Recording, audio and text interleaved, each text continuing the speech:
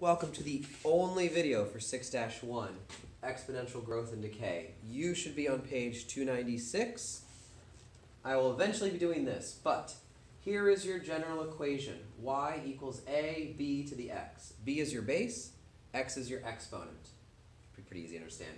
You need to know the difference, though, between growth and decay by looking at an equation. If b is greater than 1, so if the base is bigger than 1, then you're going to get growth. And if the base is between 0 and 1, you're going to get decay. All right? The only thing we're going to do for practice on our own is graphing, and you can use a graphing calculator. I'm going to try not to. And you do need a t-chart. You do need to pick the numbers that I want, and you'll see why later when we eventually start graphing the inverses. But I'll do a couple of these for you. So page 297, numbers 1 through 4. In the middle of the page, we need to say whether or not it represents growth or decay, and then we have to graph the function. So for number 1, y equals 4 to the x. My base is 4. 4 is bigger than 1, so this is exponential growth. And I'm going to make a t-chart with x's of -2, -1, 0, 1, and 2. So now I need to think about my y. So I'm going to start in the middle, right here with 0. 4 to the 0 is 1. 4 to the 1 is 4. And 4 squared is 16. Negative exponents. 4 to the -1 is 1 over 4. And 4 to the -2 is 1 over 16. I'll do a rough graph. You should be looking at your calculator, but you also need to practice because I think we're going to learn a new vocab word today. So we have a point at 0, 1, 1, 4. I'm not going to graph 216. It's up here. So I get that it's going to go up really fast. I have a point at -1, 1/4. It's not accurate. You're taking a guess. And -2, 1/16. That's even smaller and getting close to the x-axis. Now, the tricky part is to make a curve that gets close to your x-axis but doesn't touch it. Doesn't cross it, doesn't touch it, and that's called your asymptote. You can find the definition on page 296. The asymptote, the x-axis here is your asymptote. T-chart goes with graph. It is a growth function. It goes up really steeply, really fast. All right? Let's try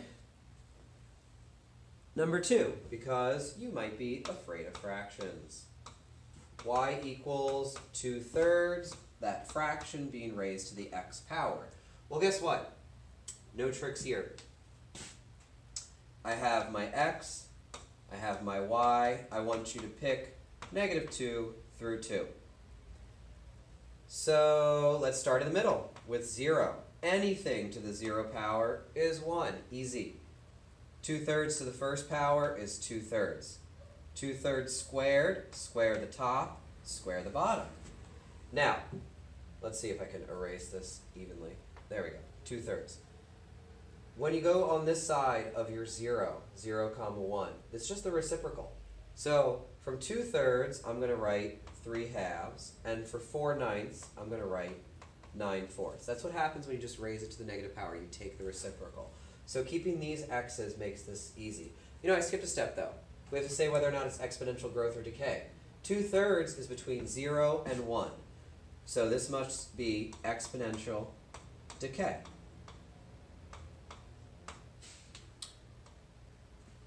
All right? Over here, I'll make my x and y axis. And let me try to actually color code this. So let's start with 0, 1. I have a point here. 1, 2/3. All right, so it's a little bit below 1. 2, 4/9. Okay, that's a little less than 2/3. -1, though, that's 3.5. So that's between 1 and 2. And then finally, -2, 9/4. That's just above 2. So it looks like this function is swooping down this way. Again, the tricky part is to get it going down close to the x-axis, but not touching the x-axis, not crossing the x-axis, because the x-axis, again, is the asymptote. Okay? So make sure you use your magic numbers for the x's. You do need a t-chart. It will come in handy the more you're used to making a t-chart. Even if you're using a graphing calculator for help, the better off you will be in a section or two when we start graphing the inverses. Why don't you try numbers 3 and 4? So why don't you do, I'll move this up for you. Why don't you do page 297, numbers 3 and 4 right now. Check your answers in the back of the book. Tomorrow we'll go over any graphing that you need to, work on the calculator, and then we're going to go right into compound interest, and we'll do all the word problems that come with that. There will be no video on it. We're just going to do it in class together. Okay?